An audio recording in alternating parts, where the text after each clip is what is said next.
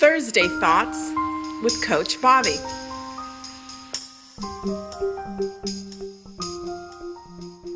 Hey, what's up, guys? Coach Bobby here. Happy Thursday. Welcome to another edition of Thursday Thoughts with Coach Bobby. Today's topic is going to be all about prize versus process. The prizes are the things that we want in life, and we all have things we want in life. And as always, I'm going to bring this topic back to fitness and health. But like most of what we talk about, most things that we use as fuel for our fitness goals apply to everything in our lives, to career, to family, to overall personal achievement. So I'm gonna provide some perspective as far as prizes versus process that will not only help you with your fitness and health goals, but hopefully will help you in all areas of your life. All right, so it's no secret to any of us that we all have goals. We all want things. We all want money, right? We all want. No one wants to be poor. We all want to have money to be able to do the things we want, to have the things we want. We all want to have nice material things. Not all of us, but a lot of us want, things like nice cars, nice homes, and so forth. We all want to have achievements and accolades, okay? And some of us even want to be famous, have fame and fortune, all right? So we want those things. And as it relates to fitness, most of us want to be fit. Most of us want to have a nice, strong, fit, lean body. But few of us want to go through the process. Okay, so while all of us want to be and want to have things, want to be something and want to have things, very few of us are willing to go through the process that it takes to achieve those things, right? And then from that small group, even fewer of us are able to stay there, right? To get to the point where we want to be and then have the tools necessary to stay there. So I'm here to give you what I believe are the 3 reasons why the process is so important, integral, really, imperative, really. So I'm going to explain to you why going through all those trials and tribulations that we go through are necessary to get to where we want to get, but most importantly, to be able to stay there. So to get to the prize we want, right, to go through all these trials and tribulations, there's 3 reasons, all right? Number 1, along the journey,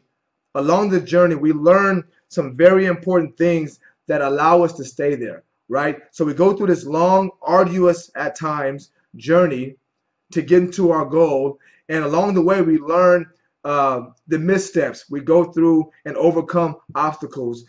We face challenges, and throughout all this process, we learn things about the way to get there that once we get there, prevent us from falling back. So that process, that journey, the struggle, if you will, is necessary because we learn the tools and the skills that are necessary to keep us there, right? So we can't avoid those things, guys, if we want to stay there. And we've seen people take shortcuts to get where they want. And because they haven't mastered the skills that are necessary to overcome challenges and obstacles, they aren't able to stay there. All right. So number 1, the journey and the process is important because we learn things along the way that are of importance and are imperative to stay there. All right. Number 2, along the way, we go through all this pain and struggle. And in fitness, it's a literal pain and struggle, right? And we go through all these things that make it difficult, that make us want to quit. But the more we sweat, the more we struggle, all those blood, sweat, and tears become equity, right? Become payments, if you will, so that once we get there, we've paid so much, we've given so much to it that we don't want to give it back. All right. So many of you, all of us have experienced this, I'm sure. So we've bought something, right? It might be a sweater or a nice pair of jeans or a nice pair of shoes, or it might be some jewelry or an electronic device that we paid good money for, and 2, 3, 4, 5 months later, we find ourselves not using it, right? But because we spent so much money for it, we refuse to give it away or throw it away. And it makes no sense, right? We're not using it, we don't wear it, but because we've paid so much for this, we refuse to let go of it. right? And the same is true for our goals in life, for our achievements. The harder you work, right, the more you sweat, the more you endure pain, the more you struggle, the more payments you make along the way, the harder it is to give that away. Okay, so with fitness, it's very important that you understand that what you're going through now, all the pain you're going through, all the struggle, all the frustrations, your weight's not going down fast enough, you're not getting strong fast enough, you're incurring injuries, you're missing workouts due to work or due to family obligations. All those things, these frustrations, those obstacles, those barriers are payments along the way that once you get there, make it very difficult to go back, right? A wise man once said, or maybe a woman said it, that the further you go, the harder it is to turn around and go back. And that's true. The more you pay, the more you pay through blood, sweat, tears, the harder it is to give that back. All right, so that's number two. Number one, again, was you have to learn those lessons along the way in order to be able to stay there. Number two, all those struggles become payments, right? Become payments along the way so that when you get there, you've paid so much to get there, you don't want to give it back, okay? And then the final piece that I believe is the most important part of it is this journey that you're on, right, to achieve your goal, in this case, our fitness and health goals. Along the way, you begin to identify with the thing you're chasing, right? You begin to identify with what you want to become. You become so driven along the way. You become so focused, and the habits that are necessary to get there become so entrenched and intertwined in who you are that you become that thing that you're chasing, right? So an analogy, I love analogies. A mother, right, who's pregnant for 9 months is a mother well before the baby comes out. And you ladies who've had babies know this, right? Well before that baby comes out and the doctor hits the butt and it cries and the cord is cut, well before that you're a mother already, right? Doctors who go through, undergraduate and then medical school and then residency, they are a doctor in mind and spirit well before they complete that journey. Okay, so people who go through this fitness journey, right, and this the travel that they go through, all the ups and downs and all the trials and tribulations that they go through along the way, they become what they want to become before they get there. So that struggle is necessary.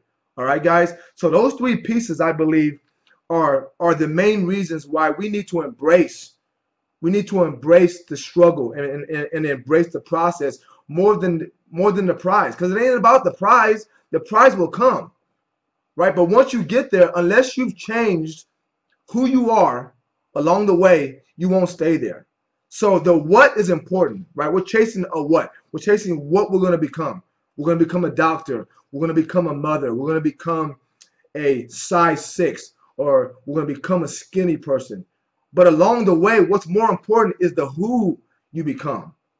The who is more important, because the who you become is what's going to keep you there. All right, so I want you to embrace that, right? Because the process is what's going to make you great.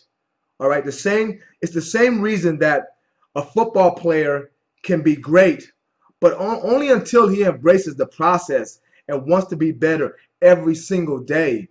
Not held to a standard that his coach set, but held to a standard that he set along the way. Only then can he become the greatest receiver of all time, right? In music, it's easy to play an instrument, and a lot of people entertain or play music. But those who make it become an entertainer long before they get there. They become the music they play. They become the entertainer well before they've reached the pinnacle of their careers, right? And it's the same reason that no matter what I go through in my life, no matter what challenges present themselves in my career, with my family, I'll always be fit, because it's not what I do. I mean, fitness and working out and running, my fitness classes is not something I do. It's part of who I am. So along the way, I've become synonymous, if not externally, but internally, with being fit, with being a strong person, mentally, physically, emotionally, sometimes, internally, externally, all the things, they become intertwined with who I am and how I identify myself. All right, so I want you guys to really appreciate how special the journey is, and embrace it, and continue to have an outlook, right, and steady focus on the prize.